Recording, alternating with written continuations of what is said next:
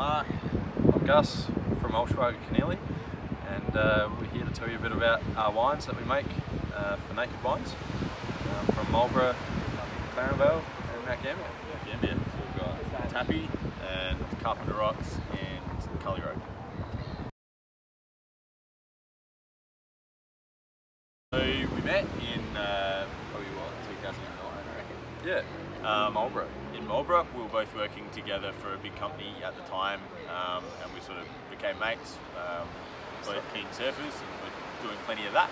And yeah, pre-children, we had lots of time, and yeah, we do big surf trips all around the top end of the South Island of New Zealand, and we got talking about how we want to make our own wine one day. So my favourite wine to make is the Pinot Noir.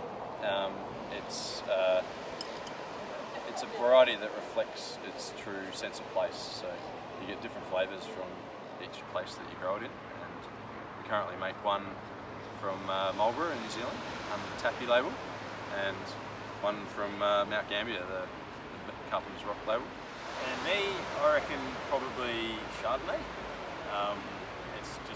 It's a versatile variety. It's from a winemaking perspective, I think it's hard to make well.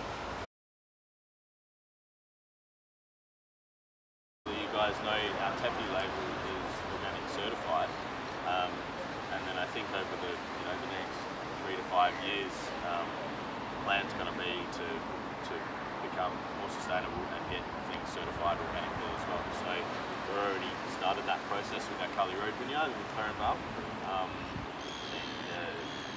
That's going through a conversion process to organic at the moment, and then slowly we'll start to work on Carpenter Rocks as well over time. Exactly. This year, we've made the jump. We're going 100% naked, so that means everything that we're doing it for the wines we're making for Naked Wine, and it's a huge jump for us. It's something that has been a big dream, and the Angels have made it happen.